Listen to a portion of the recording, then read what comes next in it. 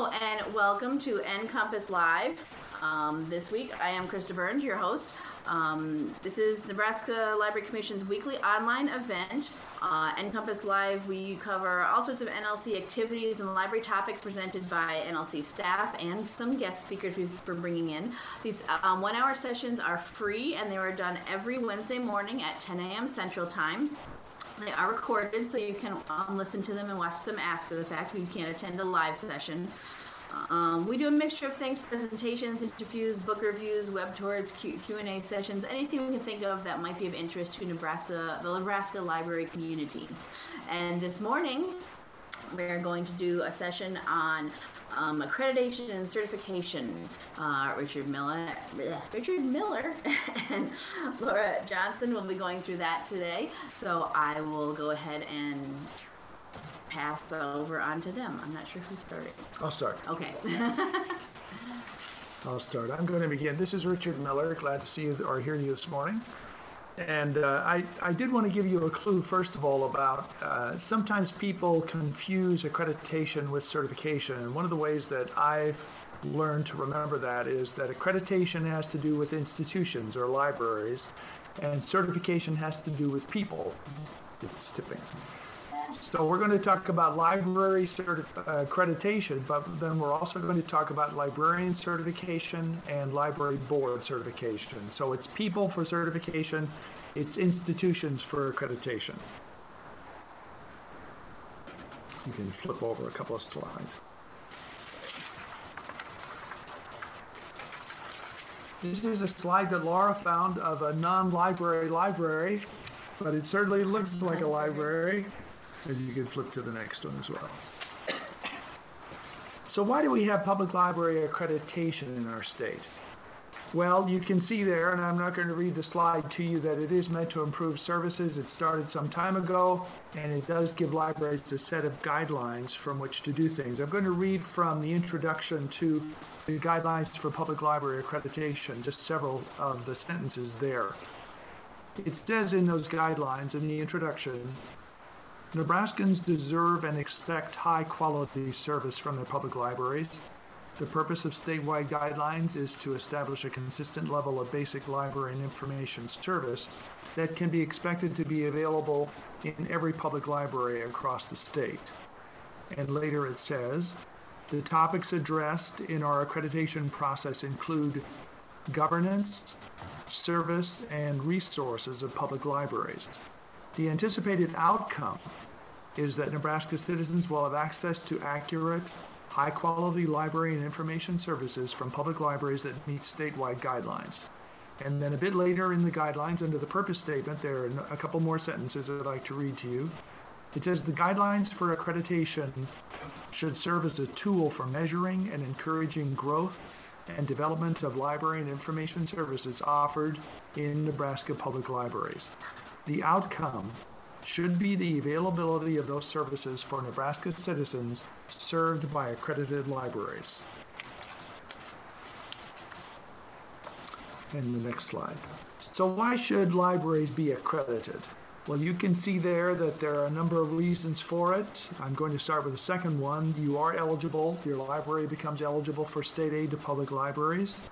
You're eligible to apply for 3 different grant programs that we have here at the Commission: Youth Grants for Excellence, Continuing Education Grants, and Library Improvement Grants, which in the past were called LSTA grants.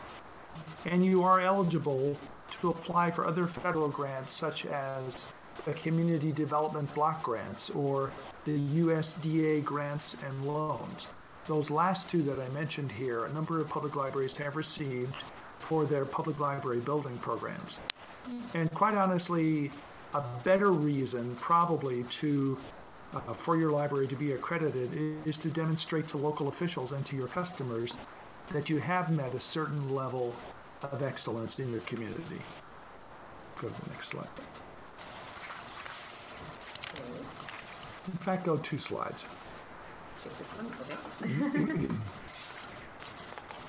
Now, to be accredited, each year around mid-July, we send letters out to all unaccredited public libraries and to about a third of accredited public libraries that are up for reaccreditation.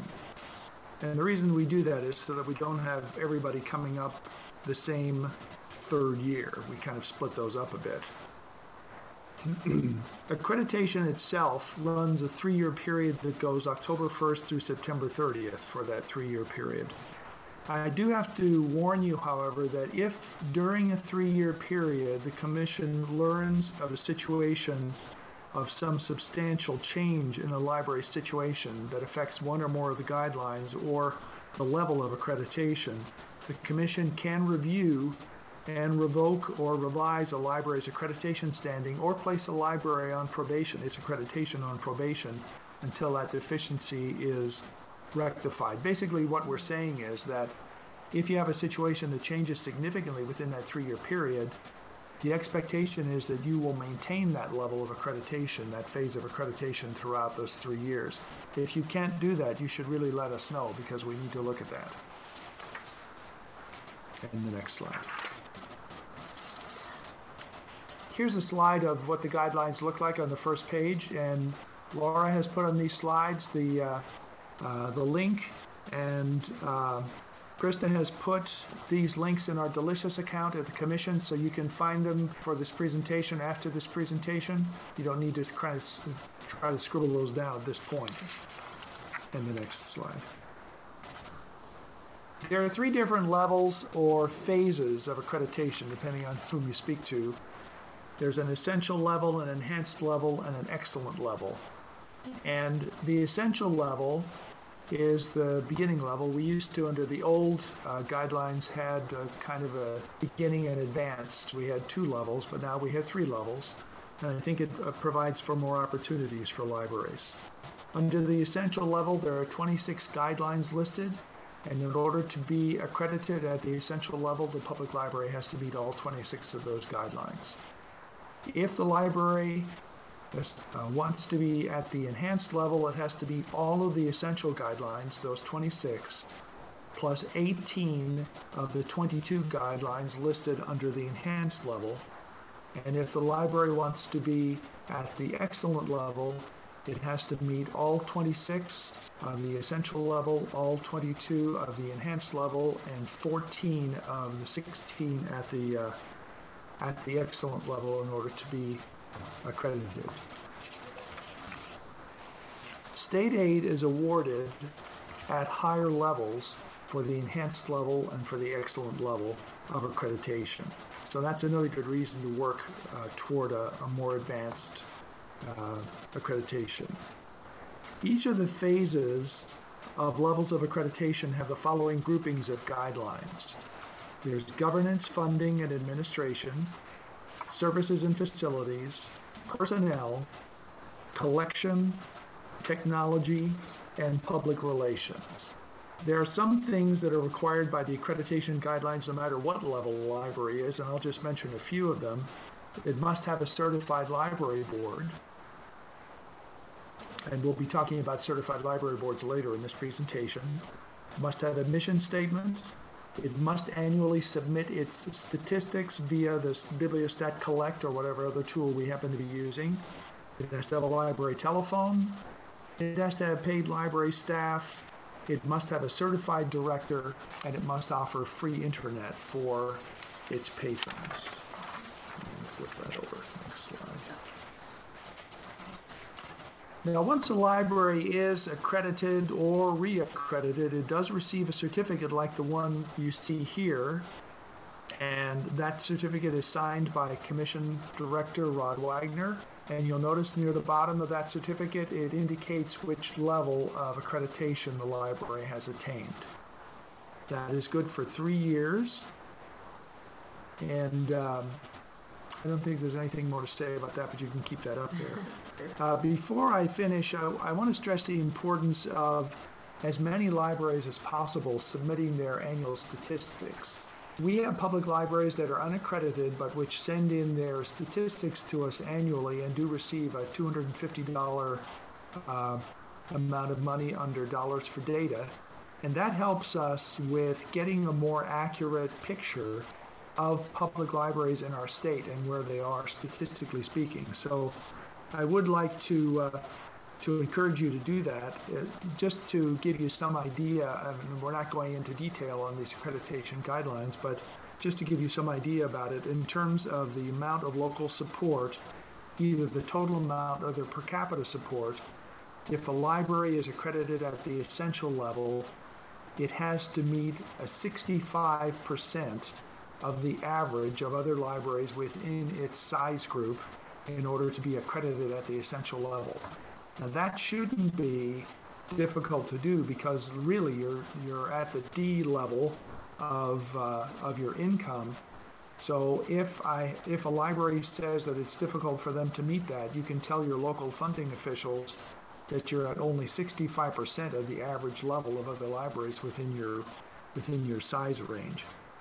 If the library wants to be at the enhanced level, that library has to meet at least 85% of the average income of other public libraries within its size group.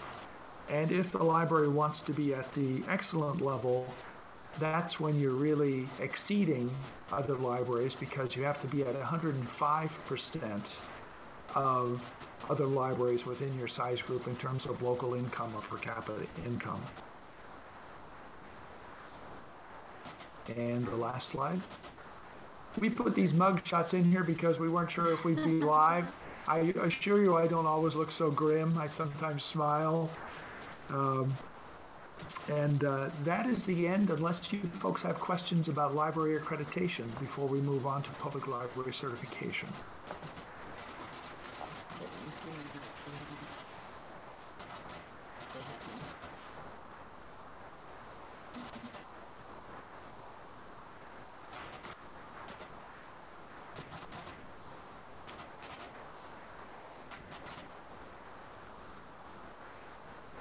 If nobody has any questions, I guess we'll move it off. Nothing else? Yes, please. Yes. The little blue arrows down there. Oh, down here. Yep, yeah, they just moved down because of the feet. Go ahead. Now we'll talk about librarian certification. This is Athena, who's standing on a big book. So this was a good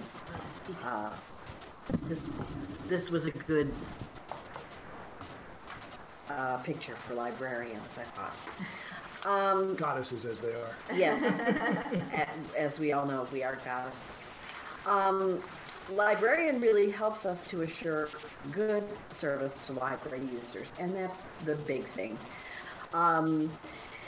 It gives librarians the opportunity to keep up and to learn. Certification is not really a matter of earning the credential, it's a matter of gaining the learning.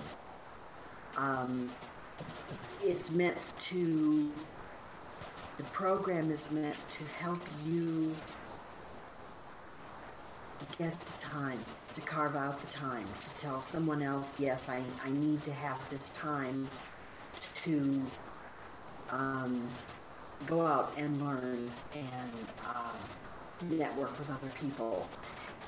So we really mean for it to be a help to you. It is a requirement for accreditation that you are certified. And at the various levels, you'll need more of your staff certified. At the essential level, you only need your director certified. But as you go into enhanced and excellent, you'll need more people on your staff certified. Librarianship is really a learning profession. We don't ever stop learning. So many new things come along. We've just done the 23 things, and I think everybody was so thrilled, but there were 23 things in 6 weeks that we all learned that were new. So we do have to keep up. The big deal with this program, it is voluntary. And all you have to do is sign up. It doesn't cost anything. The application form simply asks for your email address, your mailing address, and your level of education, because there are levels of certification. What will happen is we'll send you a certificate. We'll enter you into our database, and we'll keep track of your of the CE credits that you've earned, and we'll give you a password so you can check your record online anytime you want to. This is the application again, and I suggest really that you go to the front page of the Nebraska Library Commission's website and just search on Librarian Certification Application. When I did that this morning, it came up the second thing in the list, so you shouldn't have any trouble finding it. This is the certificate, suitable for framing. They're good for 3 years, and we love to send them to people. So how does all this really work? Well, you go, you participate in activities, and if an activity is sponsored by the Nebraska Library Commission or by a regional library system, they will let us know who all attended. They'll send us basically a copy of the sign-in sheet. But if you attend other workshops, or you go to one of the Web Junction webinars, or you recordings of this. I mean, there's just lots of ways to earn credits. You need to let us know you've done it. We have no way of knowing unless you let us know. So we have put a form on the web again, and if you go and search on CE Activity Report, it should come up. And we just want to know who you are, what you attended, when it was, because we like to enter things in the database. An event we enter one time, and then we enter all the people who attended that event. So we need to know when the event was, so that we get the events. You don't really want to know all this, do you? But we need to know the particulars of it. We just need to know what the program was about. How did it relate to your job? We're pretty broad-minded about what relates to librarianship, because it's a pretty broad field. I always tell people that your violin lessons and your Tai Chi won't count. But really, if you need to learn to use Excel spreadsheets because you use those in your job, well then, that's a continuing education for you. If you need, and I would think almost anyone would need, CPR, that counts, because we would really like you to save lives if you can. So, and if you have a question about whether an activity would count, give me a call, and we can go over the guidelines and see if we think it would be suitable for a CE activity. We need to know what time the activity started and what time it ended, because that's kind of how the number of points is determined. And you need to let us know within 90 days. We do find people who sometimes let it go, and then they don't remember exactly when it was, or who the speaker was, or something. And so it's just really better if you let us know right away. So we're going to ask that you do this within 90 days. In fact, we're going to insist that you do it within 90 days. Then you can check your record anytime online. You will have a password, and you just go to the CE record review. Again, something you can search on the NLC homepage, and it will come up. You just enter your name, your password, and you will see what is on your record. Passwords are combinations of letters, numbers, and symbols, and they're case sensitive. In other words, they're awful to read over the telephone. So if you have trouble with your password, there is a password lookup on this. And if you want us to help you with your password, we'd be happy to, but send us a little email. Because we want to email it back to you so you can just cut and paste it into the box rather than having to read it aloud. We do keep your record confidential. You, of course, are free to share it with anyone.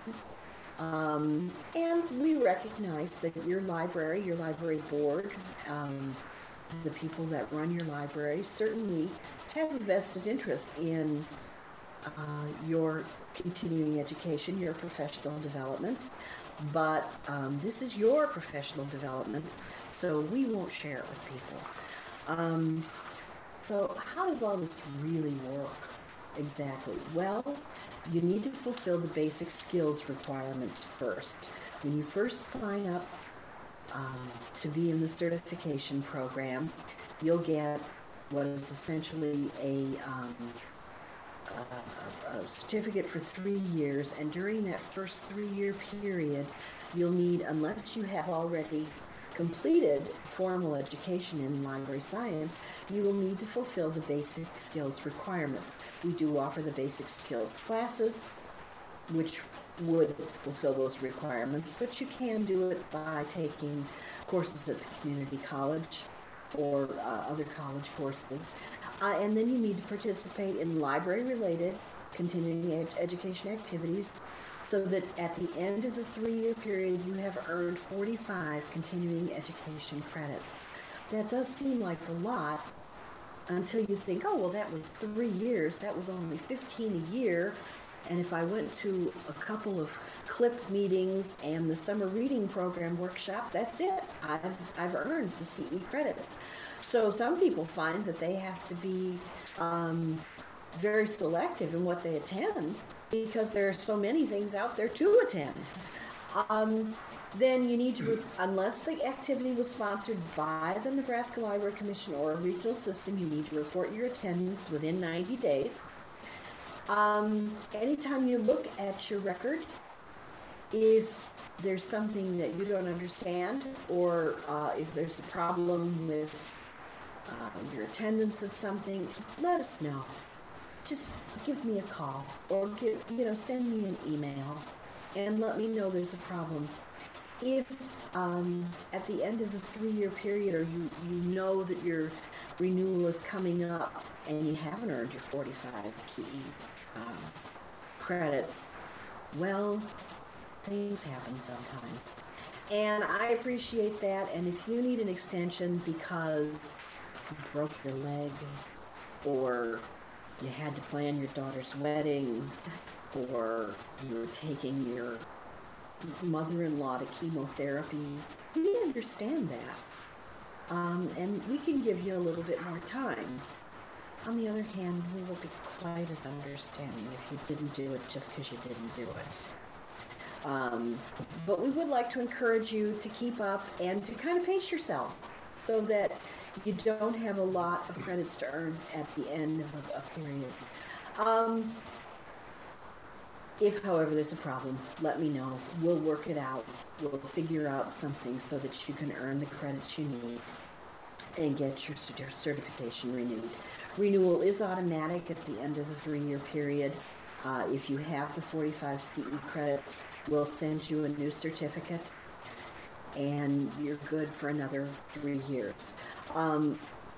At the end of 3 years, when you've gotten a new certificate, we sort of set the clock back to 0, and you have to earn 45 more credits in the next 3-year period as well. There are no fees. There's never any charge for any of this. We just talked a little about the basic skills requirements. I just want to go through them really fast. We need training in 4 areas, really, which is public service, directly helping the public, collection development, which of course is helping the public, but in a kind of an indirect way as you purchase materials for your library, organization of materials, which is how to catalog and make your materials accessible to the public.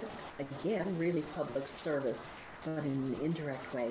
And public library administration, which is all those things that you have to do, reporting your statistics and probably scraping the chewing gum off the sidewalk and a whole lot of things as well. But those are the basic skills requirements, and we do teach classes, but there are other ways that you can get those, you fulfill those requirements as well. And that's it in a nutshell. If you do have questions, please let us know. We're happy to talk with you about it, and we hope we'll see you at some workshops. Thanks a lot. Now back to you.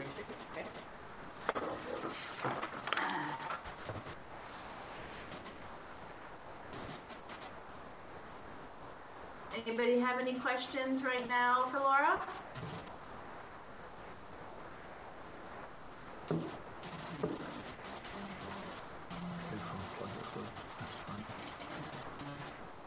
All right, we'll move along. There'll be plenty of time to ask other questions too. And board certification. Now, Laura, in keeping with the gods and goddesses, Laura put together a typical looking library board in Nebraska here, just for your information. I think actually these are Greek gods and goddesses, but I guess that's what boards have to aspire to anyway, probably. Well, these are all gods. These aren't goddesses. I don't see any goddesses on there. I guess they're all gods. And we'll go to the next one. This might be a more typical library board, although they're cartoon characters. But I did want to read you just a little bit from the Public Library Board Certification slide that that you'll see after this. It does say the Public Library Board Certification Program is designed to help improve your library, increase board involvement, fulfill library accreditation requirements, and organize continuing education activities for board members. I think what you're seeing here is that both these accreditation and the types of certification that we're doing are all tied together with the accreditation guidelines, with state aid, with all the other things. They all mesh together in some ways. So why do we then have library board certification in Nebraska? I read you those sections already, but why does the library community feel it should be a requirement of the accreditation guidelines? Well, by law, most of our library boards in our state are governing or administrative boards. And even though in first-class cities have the option of having advisory boards, most of our first-class cities have governing or administrative boards. So it's very important that they be knowledgeable about what it is they need to be doing, and that's why we have library board certification. Now, Laura said that getting 45 hours of CE within 3 years is really pretty easy. For boards, we just require that they get 20 hours of CE within 3 years. So that should be really easy. And yet we do have situations where boards do say that they have difficulty, you can flip over the next one, have difficulty earning those. And we're going to give you some ideas here in the next one as well. We're going to give you some idea of how you could earn some of those hours, how your board could earn some of those hours. They could attend workshops. They could view library-related videotapes. In fact, we just updated our list of videotapes that is of use to librarians and library board members. And in fact, unlike public librarian certification, in which they can only get 10 of their 45 hours using videos, library boards could do all 20 of their hours using the videos if they chose to. But beyond that, we have other ways that they might do it. They can discuss questions that appear at the end of the library board manual, which all of you have in your library. There are questions at the end of each chapter. Also, at the end of each chapter, there's an evaluation that you can do. And each library board member that sends in an evaluation sheet, if they do it very well, just don't put down yes or no, but actually give us some feedback, can get 1/2 hour of certification credit for that. Other ways that they can get certification credit are that they can, in fact, this is one example that I see from a library in our state. Every library board meeting, the library board director brings 4 articles from library-related journals, and they discuss each of those articles for some period of time. Now, one of the things that you have to realize also is that any one board member could earn all 20 of those hours if he or she wished to. But it makes more sense for the board to do things together because you really double up on things. Let's suppose that the board has a 1/2 hour discussion about some topic related to the future of the library or some such thing.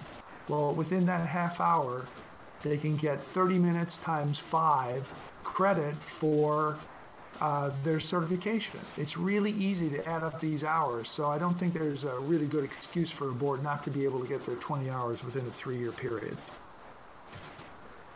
And move to the next slide. So if your board is not currently certified, you can go to our online application process, and it's pictured here for you on the Commission website, and apply. We'll ask you to provide, as you see there, up-to-date information and accurate information about who your current board members are or whose board member names we should drop. And there's a link on that page also to figure out what it is that we have currently listed on our list of your board members. Into the next slide. Once your board is signed up, you can submit your CE credits to the Commission electronically. Now, please give us as much detail as possible. I'll just reiterate what Laura said when she was talking about the details. Give us the title or the name of the event, or the article that you read, or the activity that you did. Make sure that you include the date. Include how many hours or CEUs that you engaged in this activity. How many board members participated. You don't necessarily have to list the board members' names because we will have those. Just tell us how many of your board were there. If there were only 4 board members at that meeting at which you discussed it, then indicate that. And please send in that information as close as possible to the event itself.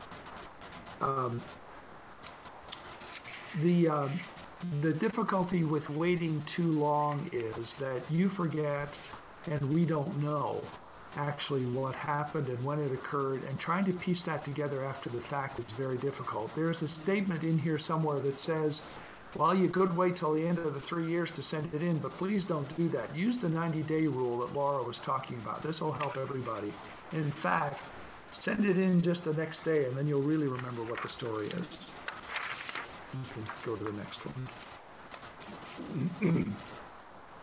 Once your board has completed its 20 CEUs, it will receive a certificate. I don't believe we have a picture of the certificate, but it looks very much like the other certificates that you saw, indicating that it was certified.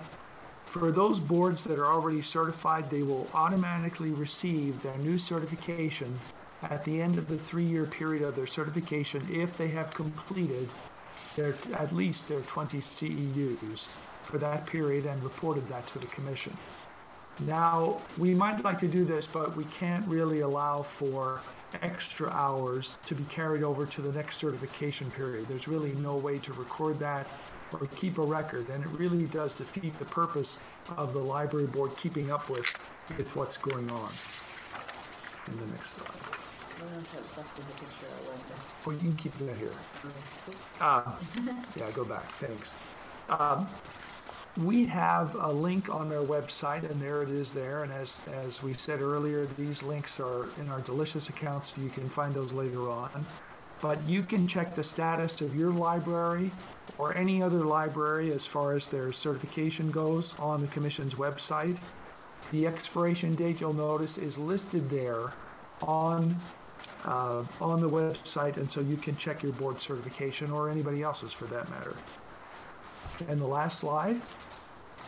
Finally, we wanted to show you a picture of Linda Jensen, who is our staff assistant within library development, because she actually is the one that you'll most often talk to about board certification. You will be when you send in your online board certification, I receive it and she receives it, but she's the one who records the hours that are sent in.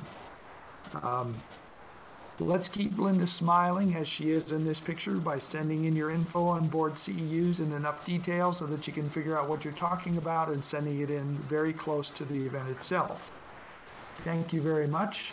I've got a few more facts and figures I brought along in case you didn't ask any questions. I was going to answer some questions for you, but let's give you an opportunity to ask some questions of Laura or me before we move on to that. Sure.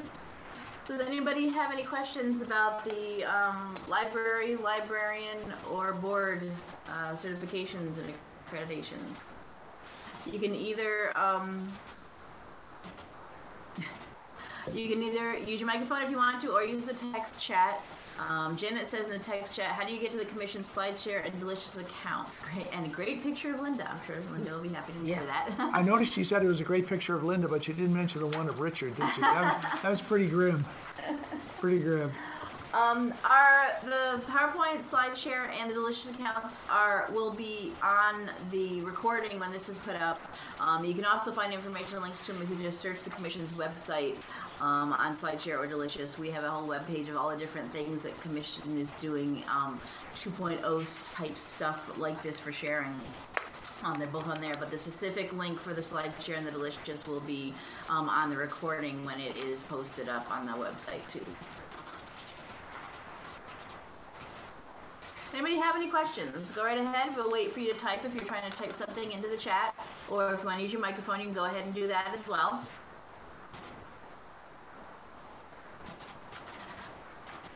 Karen, I see you have a question. I think you're going to use the text chat.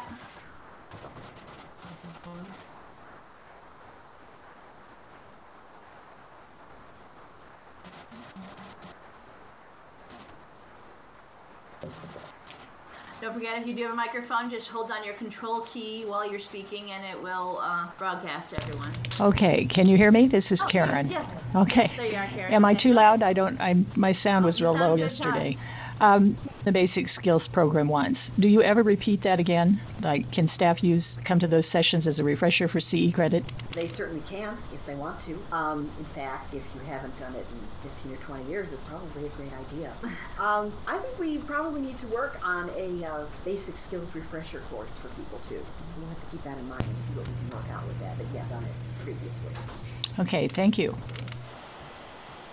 Anybody else have any questions? You either click on the text chat button to get that open, or hold down your control key to use your microphone. Should I throw my factoids out? We stunned you into silence. Yeah. You told them everything they needed to know. Go ahead. Maybe put them asleep. Here are a couple of facts for you. Of the 277 of them are accredited. So there's work to be done out there, folks. Let's get those other unaccredited public libraries accredited. And I wanted to just tell you again about the due date to submit your annual statistics, the accredited or unaccredited your library, to get those statistics into us. If you're unaccredited, you can earn that $250 for data. If you are accredited, if you're at a higher level, you can both get your state aid, of course, statation, and I brought along the state aid formula in case you'd like to know how we figure state aid. We should be getting the state aid out in the next several weeks. We are behind. I will take almost full blame for state aid in the near future. For those of you who are interested in state aid for libraries in populations of under 8,000, the formula is $625 plus 10 cents per capita, and for library capita, we also pay a 1% incentive for those libraries that receive other public funding, let's say from the county. We pay 1% of that as an incentive. And we may have to in state aid for all of our public libraries. So really how much and how we push the formula around, or how we push the incentives around, may be affected by that. This time, for example, under that are currently unaccredited because they didn't meet what's called the maintenance of effort, which means that they have not come up with local funding that is higher than the lowest of the three previous community is lower than the lowest of the three previous fiscal years.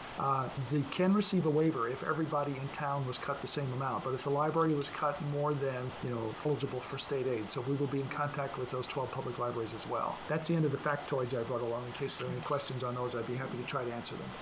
We do have a request from the text chat to have. I like to. I like to. What am I trying to say? I call it BASK, B-A-S-K, because otherwise we could call it BS. I don't like to do that. Yes, the basic skills class we're going to be offering this spring is public service. That covers basic customer service, reference, readers advisory, programming, and outreach. It will be held in 6 places around the state. Let me see if I can remember them all. Seward, Gretna, Norfolk, Kearney, North Platte, and Alliance. Though it'll be different times, different dates, but it's pretty much all in April and like the first week of May. Oh, except for the online class. We also have the online class, and that will run from April 15th to June 17th, I think. Registration opens today, so you just go to the library training calendar on the Nebraska Library Commission website and sign up. And we'll be happy to see you there. If you have any questions, just let me know. Very convenient that it opened today. It did, yeah. Oh, Karen, you have another question?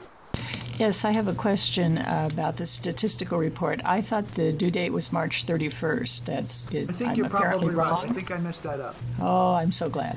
Let me just double check. It is March 31st. I had it in my notes, but didn't read it correctly. Sorry. You're right. Oh, thank you. I can stop having heart failure. Reprieve from stupidity. Sorry. Deb, you have a question as well? Go ahead. I do. Thank you, Krista. Richard, concerning the statistical reports, is there a way that we can be certain that our report has been received? For which report? That is for our statistical reports. John Felton is the one who heads that up. He's not here, but I will ask him that question and we'll pass that word on to you, okay? I appreciate it. Thank you. I'll let you know. Who was that, Karen? No, that was Deb Finley. Deb Finley, okay. Hillingford. Yeah.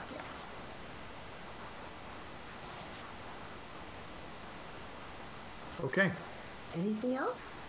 Any other questions? Oh, apparently John is in our other room here at the commission. He says you can email him if you want to know as well. Anyone else is curious about what's going on? John Felton here at the commission, if you've got his email. That would be jfelton@nlc.state.ne.us. Wow, you just read I've said that a couple of times. If she can give us all the words to Misty, she can give us that, right? Any other questions anybody has about any of the certification and accreditations that we talked about this morning?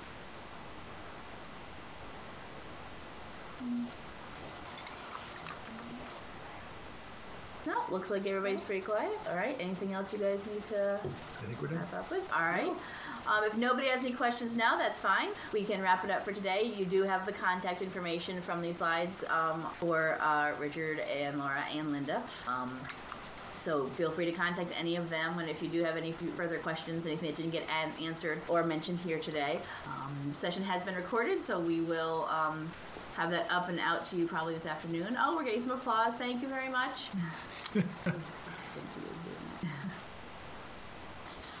Thank you for attending this morning. We hope it was helpful and hope you'll join us next week when we will be learning about the new Nebraska Access website that just went live. Thank you. Thank you very much. We should have a bow button. We should. Yeah. Thank you very much. Bye-bye.